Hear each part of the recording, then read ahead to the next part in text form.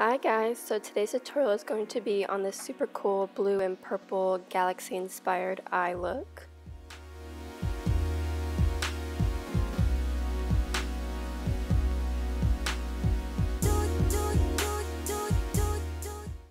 So I'm going to start out by priming my eyes with the MAC Painterly Paint Pot.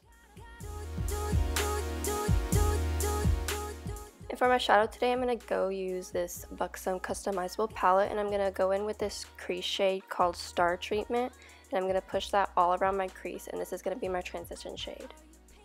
Even when you're doing a very colorful eye look, you're going to want to use a neutral shade in the crease just to keep the look nice and put together. After I have that color all nice and blended out in my crease, I'm going to go in with this super gorgeous Morphe palette, the 35B palette, and I'm going to take this grayish toned purple shade. I'm going to put that right over top of that Buxom shadow we just put in the crease. I'm using the Sigma E40, a nice fluffy brush, to make this color nice and blown out because this is going to keep the look very airbrushed. Now I'm going to go ahead and add some depth in my crease with this nice bright violet shade, and I'm going in with the Morphe M441 brush. I'm going to press this deep into my crease to add that depth in there.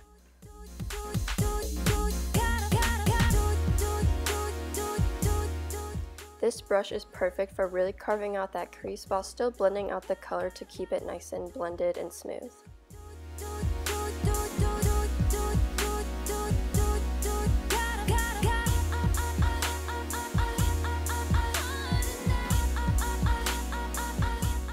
Now I'm going to go in with this darker violet shade, and I'm going to start pressing this into my outer V with a Sigma E25 brush.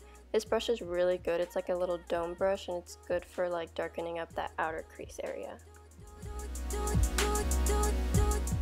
After I've darkened up the outer V, I'm going to go in with this super gorgeous duochrome shade from the Buxom palette called Lavish, and I'm going to go ahead and wet my little Wet n Wild concealer brush with some Fix Plus.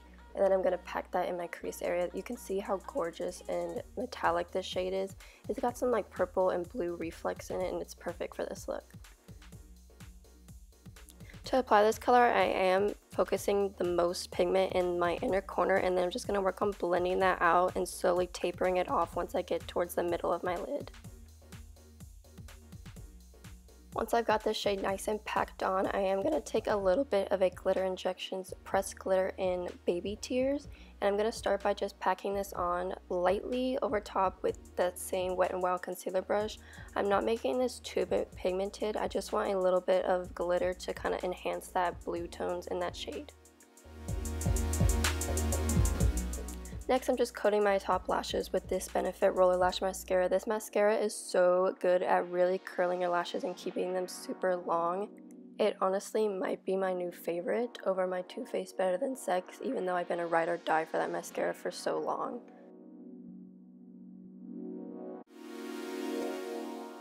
For lashes today, I'm going to go in with these Kish lashes in the style Posh. I wanted something nice and fluffy, and these are perfect for this look. Moving on to the face, I'm priming my skin, and I'm mixing together the Loreal Lumi primer and this NYX hydrating primer. These two together are like a match made in heaven. They make my skin so perfect, and it's a really nice base under the foundation.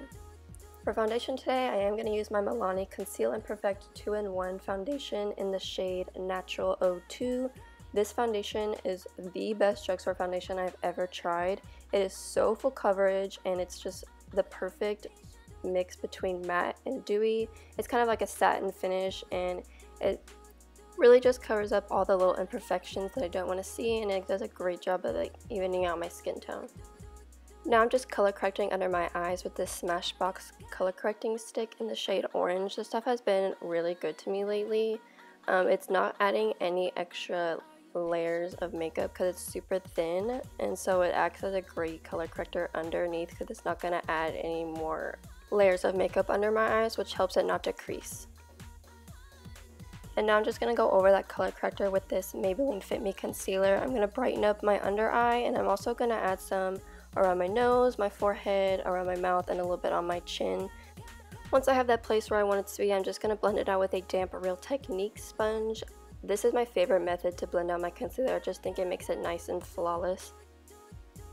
Now you can see here I used that point on the sponge to kind of clean up that eyeshadow that might have gone below my lower lash line. I just kind of make that area at the outer corner a little sharper, and then I'm going to just set that under eye concealer with this shade in my Lorac contour kit.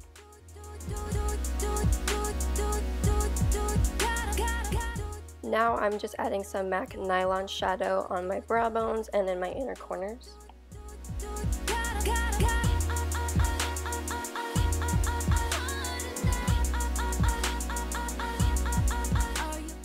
I did touch up my brows with this Milani brow fix kit, and then I'm just setting them with this Maybelline clear brow gel.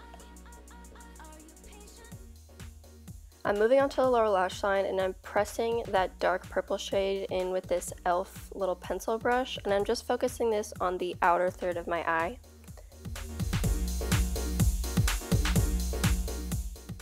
Now I'm just adding this NYX Wonder Pencil in the lightest shade in my waterline. This is just going to keep the eyes nice and bright because we are going in with a lot of like colorful purples and things like that, so it's going to keep the eyes nice and bright.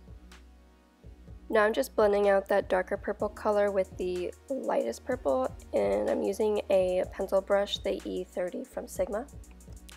Then I'm just going to lightly coat my lower lashes with the CoverGirl in Bloom mascara. Moving on back to the face, I'm taking this medium contour shade from my Lorac contour kit, and I'm going to blend this out with the Morphe M523 brush. I'm just adding that to the hollows of my cheeks as well as my little temple area.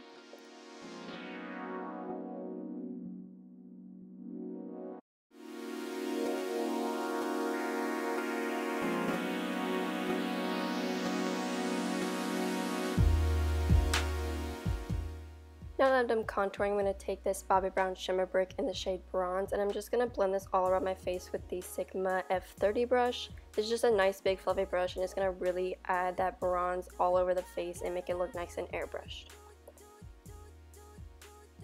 I'm using the Sigma E40 brush to just slightly contour my nose with that same shimmer brick. For blush today, I'm going to use this Becca blush in the shade Watermelon. This stuff is so cool because it actually smells like watermelon. It is so yummy. And I'm going to use the Morphe E4 brush to just pat that all over the apples of my cheeks. For highlight today, I'm going to use ColourPop's Spoon, and I'm going to add this all over my face with this Wet n Wild brush. I'm not sure the name of the brush because it doesn't have it, and I threw away the packaging, but it is just kind of like a thick fan brush, and this has been my favorite for applying highlight.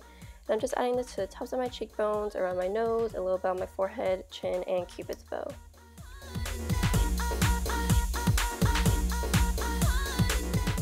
For lips today, I'm going to use ColourPop's Ultra Matte Lipstick in the shade Trap. This is a perfect purpley gray nude for this look.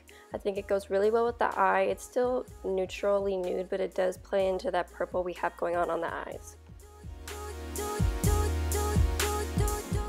Once I am done with the lips, I'm going to complete this look with some MAC Fix Plus to set the makeup and keep it put all day long. And that's a completed look, guys. I hope you enjoy this little tutorial. I think this look is so fun and different, but still wearable at the same time. These shadows are so gorgeous, and I think anyone would look gorgeous in this look. So don't be afraid to play with different colors and have fun with it. So don't forget to like and subscribe, and I'll go ahead and see you in my next video. Bye, guys.